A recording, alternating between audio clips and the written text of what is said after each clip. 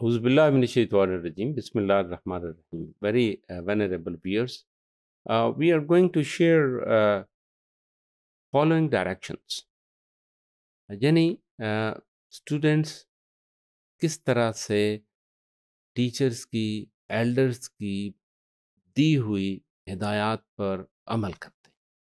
So they are to listen first कि क्या कहा जा रहा है और उसमें उनको किन अल्फाज में बात कही जा रही है. तो इट इज़ सजेस्टेड कि teacher must use magic words और जब तक वो उनको डायरेक्शंस दे रहे होते हैं, make them to be concentrated, कि वो पहले बात को गौर से सुने, पूरी डायरेक्शन दें.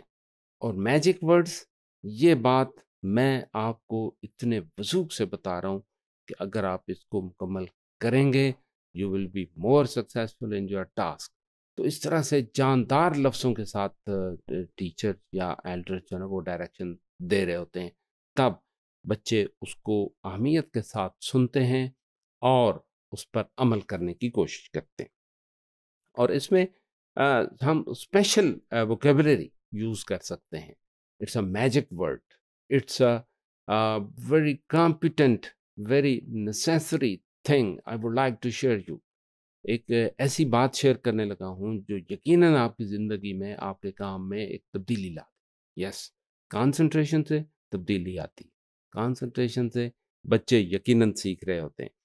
और जब तक उनको डायरेक्शन मुकम्मल होने का इशारा ना दिया जाए, तब तक वो अपना टास्क शुरू नहीं करें.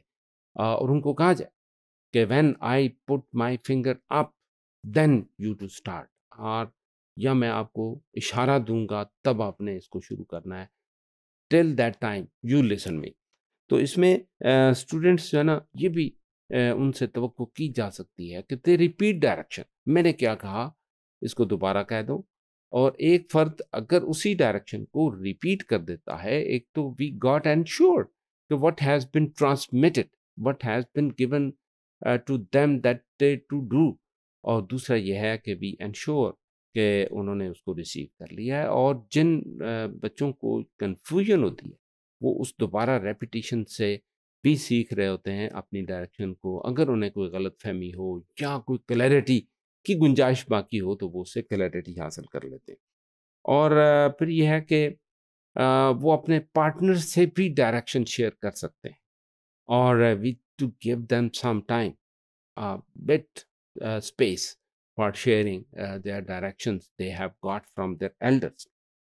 और उस एक्टिविटी को कंप्लीट करने के लिए when they have started, even then there should be some space for consultation with the teacher or with the helpers जो उसके साथ एसोसिएट काम कर रहे होते हैं. उनसे वो अपनी हेल्प ले सकता है for making and shoring that particular direction. और it is also one of the way कि हम वो इम्पॉर्टेंट डायरेक्शन जो हम देना चाह रहे हैं, that should be written on the board.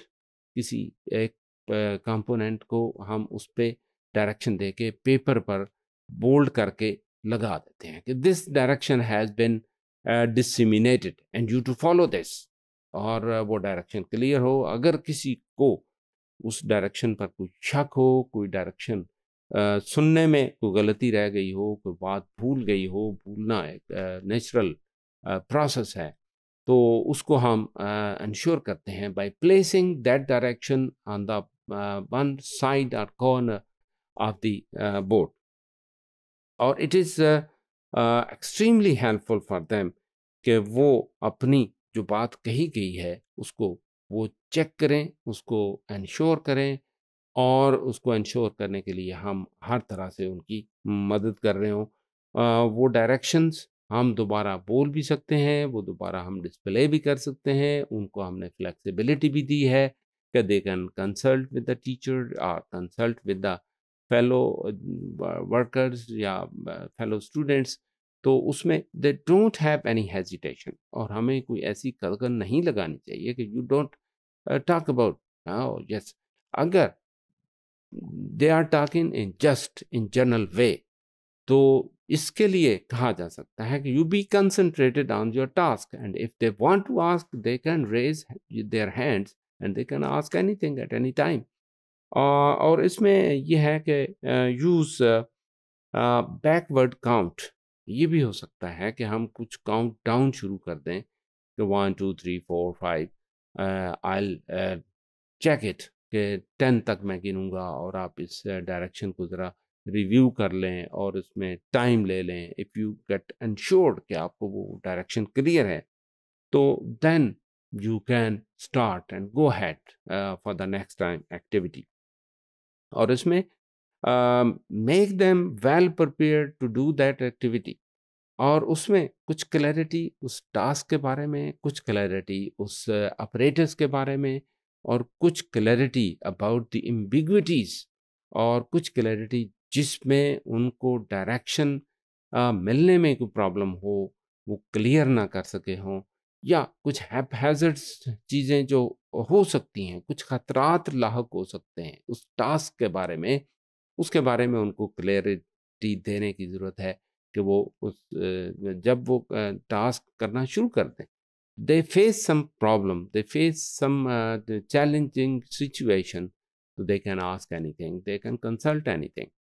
और उसमें एक और अहम बात इसमें बड़ी ज़रूरी है कि टास्क कंप्लीशन के लिए तमाम तरह के ख़तरात पर नज़र रखना और ख़तरात को रिमूव करना at the time of activity is more helpful, कि उसको अपने उस वक्त में ख़त्म कर दिया जाए जो ही वो अराइज हो। और इससे ये फ़ायदा होगा कि the children, the kids are attentive towards all sort of activity that is going on along with the task and the project.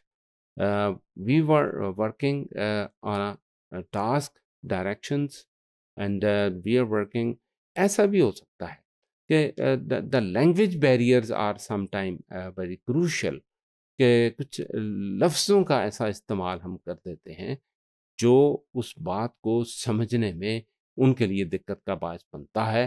तो हम ये कह सकते हैं कि you got it, the language is clear, the thing, the word, you B confused, you be vigilant about, and you can make it clear. Thank you very much for listening these directions.